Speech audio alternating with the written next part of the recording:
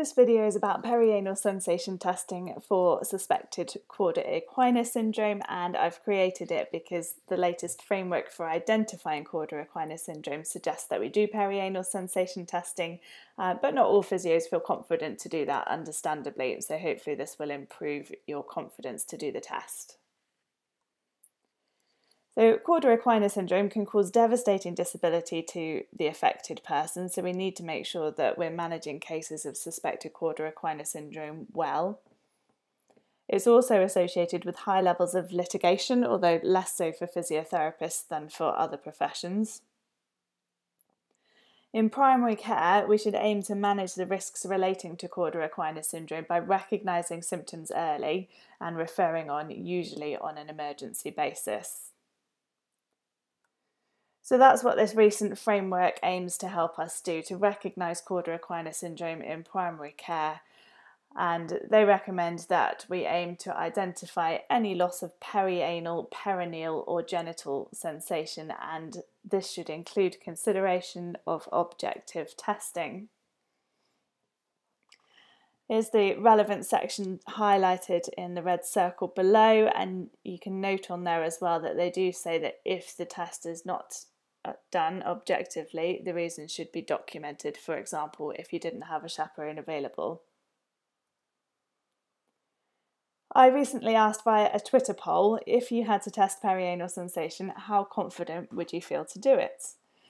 And the responses reflected conversations which I've had with physiotherapists before, in that many of us feel that we're not confident or really not confident to do perianal sensation testing, so 80% thereabouts fell within those categories.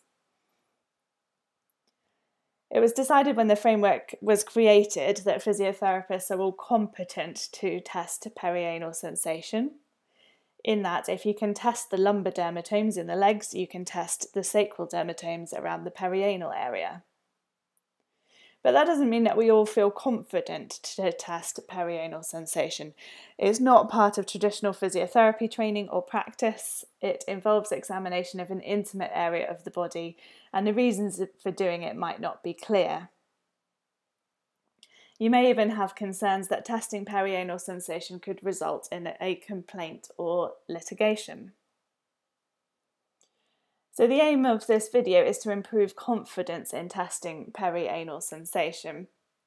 We're going to provide some background information on the purpose of testing, the consenting process, the test itself, and then documentation around it. And now obviously there are limitations with a short video on social media, so if you do feel that you need further training, discuss your concerns with your workplace supervisor. And possibly even if you have concerns about the litigation side of things, you could speak to a legal representative from your trust for their advice. So first of all, the purpose of testing. Perianal sensation testing is not sensitive enough to rely on to rule out Cauda Equina Syndrome. Therefore, if Cauda Equina Syndrome is suspected, then MRI is indicated regardless of the result of perianal sensation testing. However, perianal sensation testing contributes to the overall clinical picture like other dermatomal testing, and it may support a case for onward referral. It also provides a documented baseline for comparison if it's retested again in future. And the framework for assessment in primary care recommends that we do perianal sensation testing, and frameworks are often used as a benchmark for scrutiny in cases of alleged malpractice, so they're worth following from that perspective as well as clinically. But you do need to ensure that you're working in a suitable environment, you must have a chaperone present, and you need to gain explicit consent from your patient. So the next question is, how do we have conversations around that? Decisions about whether to test perianal sensation should be made collaboratively with your patient, which means that patients should be fully informed about the test and its purpose, and should have the opportunity to accept or to decline testing. The test is less invasive than many routine healthcare appointments, like smear tests, prostate exams and STI testing, although I appreciate your patient may not be expecting to have that kind of test when they come for their physio appointment. But we need to respect that different patients might have different perceptions about how much of an invasion of privacy the test represents, and this, in combination with your description of the test and its purpose, should facilitate a joint decision about whether or not to perform the test. Make sure you have a chaperone present for as much of the consenting process as possible, so you might want to have that initial conversation just with your patient, but then if you decide to do the test, you bring the chaperone in and recap the consenting process prior to doing the test. Now, with respect to the physical logistics of the test itself, do have a chaperone present and preferably the same sex as the patient. Make sure you explain things to your patients step by step as you go. The side lying is usually the easiest position for access, and if you get them to bring their top leg forward slightly, it helps to expose the area. And then if you can ask the patient to pull the back of their underwear down to their gluteal fold, then the patient doing that themselves helps contribute to the consent process. Make sure you wear gloves, and you can then lift the top buttock to view the perianal area.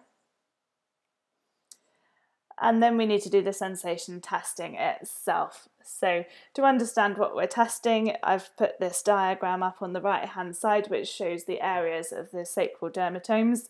So like the lumbar nerve roots supply areas of skin in your legs, the sacral nerve roots supply areas of skin around your anus and your back and your buttocks. And the sacral nerve roots sit right in the back of your lumbar spine, so you need a big disc bulge or severe stenosis, for example, to cause compression of a sacral nerve root. Sacral nerves are also the nerves which supply your bladder and bowel function, so that's the other reason that they're so important. So starting close to the anus and working out, you can test sensation of the left and right sacral dermatomes, which is the perianal area and the buttocks.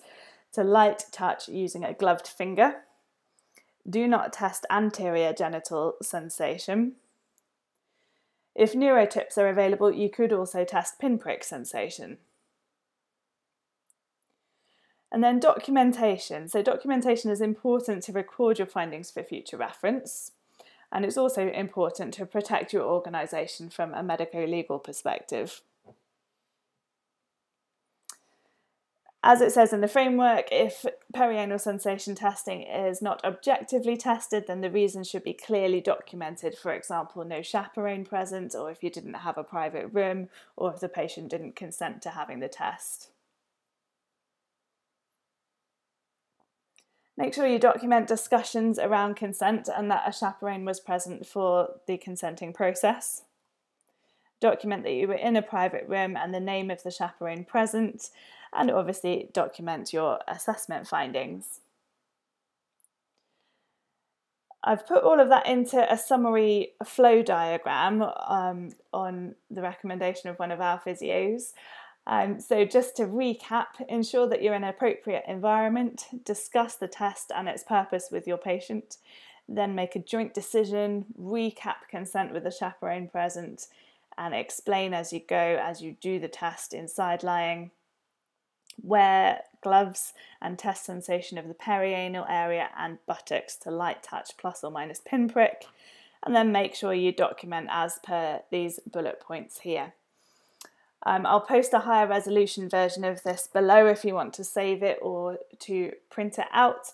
And the other thing that I'd really recommend is offering yourself as a chaperone.